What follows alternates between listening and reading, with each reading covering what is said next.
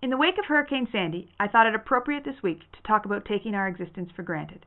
We go about our lives making the huge assumption that nature will accommodate us. After all, it's our planet, right? In reality, each and every day, we walk as guests in this great world, although expecting that tomorrow it will show up for us just as it did today. Do you get up each morning and presume the sun will shine? Do you go out of your front door and breathe the air without questioning its availability? Do you pass the same trees each day without notice?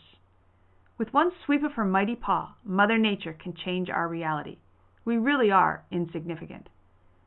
Hurricane Sandy has reminded us not to take things for granted. What do you walk by each day without regard? In future, will you stop and appreciate its presence?